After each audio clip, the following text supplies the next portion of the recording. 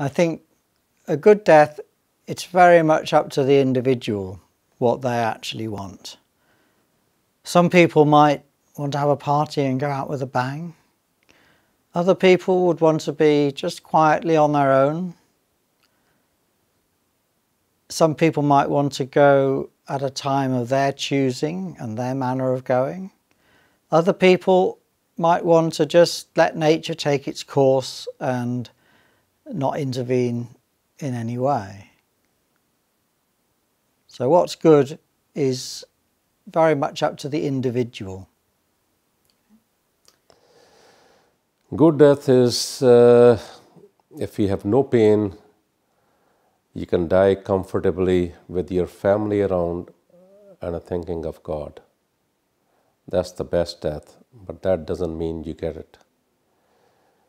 You only die the way you're supposed to die, and you can't pick and choose your own death.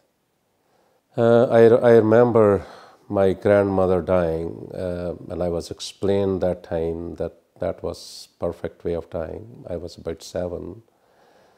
I went to give my granny her dinner, and I could see that she wasn't breathing properly, so I called my mom.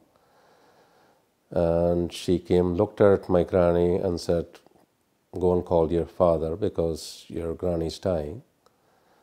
I called my father. He came down and he sat down on the floor. My granny put her head on his thigh, and my father gave her the river Ganges water and recited some lines from Gita, and the next thing she was dead.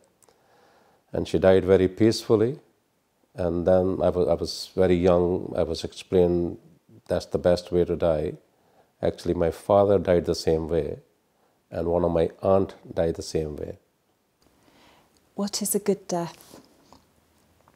I struggle with this little bit because I'm not sure who we're talking about when we consider a good death. And I think there is an implicit hope that we have some control over it. I hope that we can have more of a culture in people making informed choices about the things that happen near to their deaths, and the sum total of them, those considerations, will enable them to feel peaceful at the end of their lives. I am quite fearful for us having a society that thinks it can dictate everything about the end of their lives. Because our hopes and our wishes change, medicine changes, and also none of us know where or when we're going to die. I think a good death, from my point of view as a doctor, is, part of my job is trying to ensure that people live as long as possible, have as good quality of life as possible for as long as possible, but then when they do pass away, it's a supported and comfortable process that they and their family are as comfortable and prepared for as they can be. So their symptoms are controlled, they're prepared as best as possible, and they have support usually in the community. So often my role is more to give them information and provide them contact with people in the community, such as palliative care services or their GP services, district nurses, to help support them at home, and to maybe explain the sort of things that might happen and what might be possible to alleviate any discomfort they might have. I think there's quite a difference between how people would like to die and how they actually die in our society today, in terms of lots of people dying in hospitals where they might not necessarily want to die.